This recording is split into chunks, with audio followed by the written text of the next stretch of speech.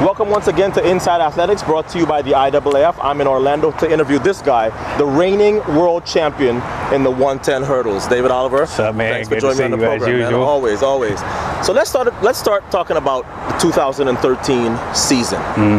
You're the reigning world champ, but it's a season where it took you a while to sort of come along. Describe what the 2013 season felt like for you.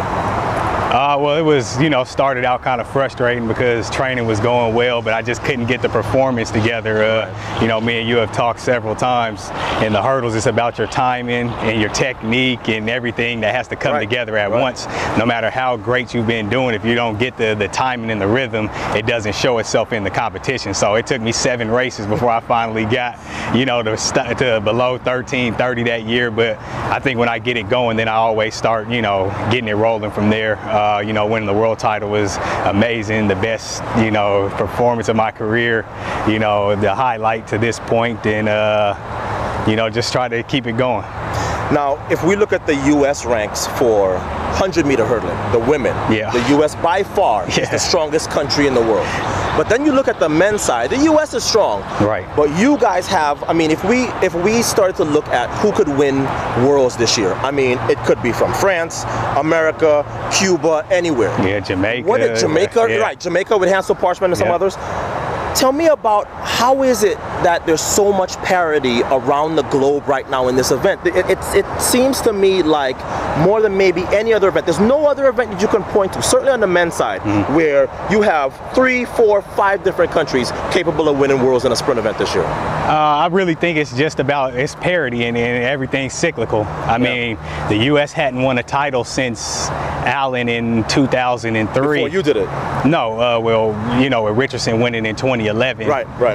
Merritt in 12, myself in 13, but before that, Allen was the last one. Right. So everything's cyclical. So, now we're kind of back winning a lot. But, last year opened up some avenues, but the hurdles are so hard to predict. It's very tough to go back to back, as you can see, from Lou winning and Allen winning, and then just having down periods. Myself, after 2010, it's just, and Merritt after 12, and Richardson, and then myself last year having problems, and it's hard. I think it's because it's a tough event on your body. It's not very natural, and it's very easy to get injured if you're not doing things the correct way. But it's always new blood as well, which keeps it exciting. I think the U.S. has a really good young talent, but the French have a lot of good young guys. Yeah, and another young guy, I don't remember his name, but he's I think he won like World Juniors or something. So they have somebody coming as well. Yep. So they've got guys. Jamaica's got guys. So it's cool. I'm 33. I know you like the competition. Yeah, I like competition, but I figure hey, if I do what I do, I'll be perfectly fine. I don't really worry about other competitors, and I just need to execute my race and do what I do. And it's funny how it changes, man. I remember Alan Johnson told me way back in the day, he was like, you come into the sport and you get on the bus to go to USA Championships and you don't know anybody. Right. Several years later, you know everybody on the bus. Then at the end of your career, you don't know anybody again. All young guys. Yeah. So it's it's funny how you see that slowly but surely happening. All the guys I came with and started with and stuff like that, is very, very few guys left, and that's why I'm just thankful and happy that I had the longevity, and I'm still doing it at a really high level. Do you feel pressure, because you said you're 33? You have the Olympic bronze from back in Beijing. You have your world title, but you have to know that if you don't get your Olympic gold medal in Rio, the chances of you getting it in Tokyo are slim to none. Is that something that maybe now you're starting to feel that sort of pressure as somebody getting up there in age? Not really, to be honest. I take everything year to year. For me, Beijing is the most important thing going on right now. Is the title. Then after this season, then it will turn like the writing's on the wall. If it doesn't happen in 16, man, the likelihood of it happening is next to none, to be completely honest. And that gives you no pressure whatsoever. You don't feel like, listen, okay, yes, I'm focused on Beijing this year, but I have to be in the shape of my life, injury-free next year to have a shot at that goal, because as you know, track and field athlete, you get remembered by how you do in the Olympics. But for me, I'm a very self-aware man, and you know, if I never stepped foot on a track again, I still won. You know, from where I came from and the things that I was doing to where I'm at now, nobody would have thought that. Nope. And you know, I didn't even really think so. You know, to be honest. So I mean, at the end of the day, I won. I live a great lifestyle. I've won a gold medal before. You know, I've been to the Olympics and had success there. I've had success in Europe. You know, I've touched, you know, people's lives, and you know, I have a lot of people that support me and things like that, which is really important. So it's like, man, I'm winning anyway. That's why I think that's why I never get down, because it's like, man, I'm winning anyway. Yeah, it's like, you are my favorite person to interview after a loss, because win or lose, you're the same way. It's like, hey, I had a bad race, see you at the next race. Or I won. Doesn't matter, next race, see you at the next race. Every day, it's always year to year, race to race in this, man. Just because you did well this race, you've got to go again and do it again. That's, you know, it's very tough like that, but it's cool because it's like, now that's pressure. You know, when you have a great season going and you know, like, Worlds is coming, like, man, I've been killing like all the Diamond Leagues or something. I have to do well now. Right. You know, but then again, if you weren't doing well, you still have an opportunity. Every weekend is a new opportunity to erase what you did bad the previous week. That's right. There's a bunch of hurdlers, yourself included, who changed their start in order to take fewer steps to the first hurdle. And we've gone over it because we talked about it with you and with Jason and with Dairon. How is it that a hurdler is able to change something as critical as a start, so they're taking fewer steps to the first hurdle? Well, to me, I think the whole, you know, change into 7 strides is very overrated and overblown. Really? It's all even though a guy like Jason Richardson, it would seem like not Jason Aries, changed it and broke the world record the same year or the next year. Yeah. Coincidental?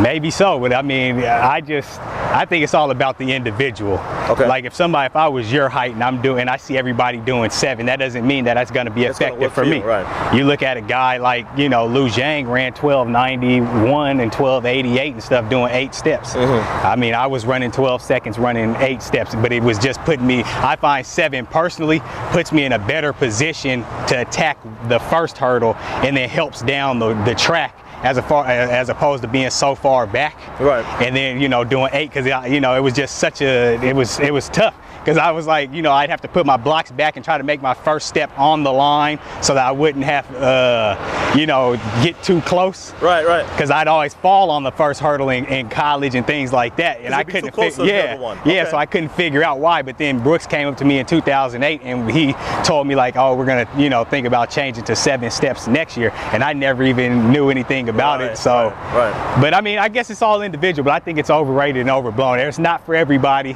and yes, people have had success, but I think Merritt would have been killing in 2012 no matter what he was doing. No matter how many steps. Yes, because look, if you look at the frequency and the things that, like his stuff later on in the race, it was so impressive that I highly doubt just because he took 1 step out, maybe it allowed him to get to his top end speed like between 1 and 2 instead. I mean, maybe it pushed it back instead of getting it like 2 and 3, he was able to get it to 1 and 2. Like that's one thing I found for myself, that I was able to get down to running like 1.0s, you know, 1 flat in between 1 and 2, as opposed to pushing it down the track later at like between 3 and 4. Right. That's what helped me out with it, but I still think it's a little bit overrated. Let's move on. On the subject of frequency, Brooks told me this a year or 2 ago, and I went, that can't be right, until you actually look at the race.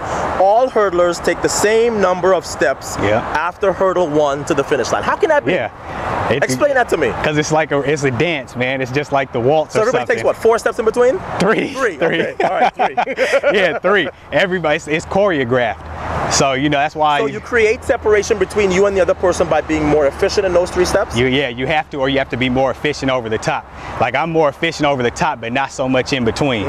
You know, other people like Merritt. Give me an example, of somebody who's Merritt's very efficient in between. Maybe he's a little slower over the top or whatever, but his in between is just so great. You know, a guy like Robles had the best of both worlds. You know, his frequency in between and his technique over the top was very quick. But yeah, that's just the only way you make up ground. That's the only way, because that's why I say you can't make up time in the air. You have to take it. Yeah, and that's something people can prove. You can look at the slow-mo replay and look. Everybody's taking those 3 steps in between. I want to talk to you a little bit about Lu Shang. You mentioned him just now. He has officially retired now, and people are saying why now. Rather than asking you about his career and what his legacy is. We know what his legacy is to, you know, to the people of China and what he meant to this sport. But I want you to tell me a little bit about your relationship with him, as well as what sort of a competitor he was. Oh man, he was a hell of a competitor, man. Like, it's funny. You know, he started speaking English a little bit better. I first met him in 2005. New York had the first meet. It was the Reebok meet back then. And that was my first big meet I ever went to right out of college. And I spent my whole time in warm-up looking at what he was doing. I was like, man, this guy won the, because he had just come off winning the world, Olympics and breaking the record. And I was like, man, what does he do? You know, because I think in order to be good, you have to learn from the greats if you want to be great. You can't, you know, resent success or you'll never be success. You can't resent money or you'll never make money, you know. You have to learn. And I'm looking at him the whole time like, man. And I was like, but he's not looking like he's doing anything special. He doesn't, like, you know. Okay, but now you know that young man was special. What is it that he was able to do? Was he a great technician? I mean, we know he didn't have flat speed. He's not like you in that he doesn't kill you. He's not going to be able to run 10-2 or 10 flat like a Terrence Trammell. What made him so great? Just the technique, and it was always consistent. It was consistent from the first hurdle to the last. You know, that's like we all knew, like if you go to a race, I remember in 2011, that was the first time I lost, was in Shanghai, after, like, you know, not losing for 2010 and stuff like that. Did you lose to him? Yeah, he won and I got second, and I was like, man, you know, but I knew from the beginning. I knew when I went to Shanghai, I was like, man, if I don't get to the first hurdle in a better position than him, then you're probably going to lose, because he's not going to give it. He doesn't give it back. Everybody else, you know, has given it back at some point in time, but this is a guy that's run down guys running 12.95, 12.98, you know.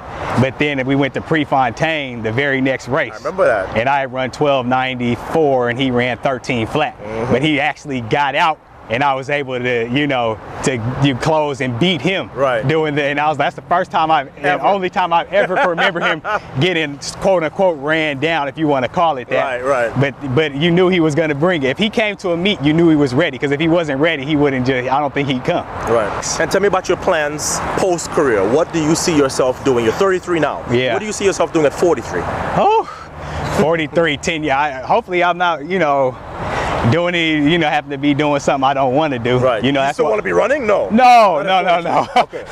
All right. I mean, when did Alan stop? Alan hung on for a long time. Alan is the model, man. He ran 12 seconds at 36 years old. Wow. You know, so I would love to run.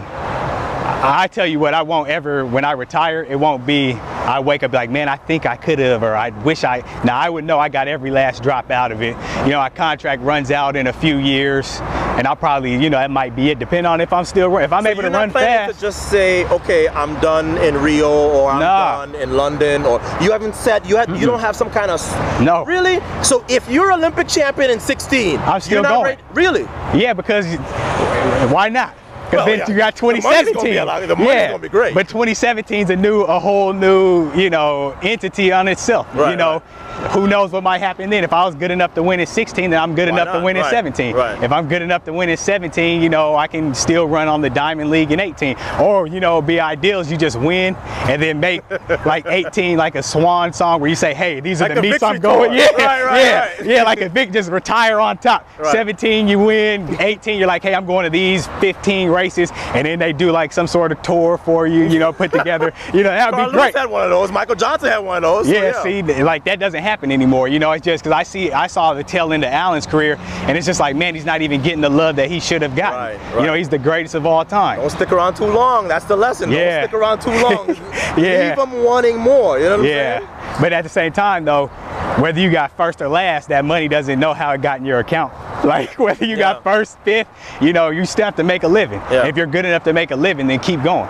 You know, in my next life, I want to come back as a hurdler. Maybe I'll come back, you know, 3-4 inches taller. So I appreciate you coming on the show and talking hurdles with me, man. Oh, thanks, man. It's always good to Thank you. Chop it up with you, man. Always.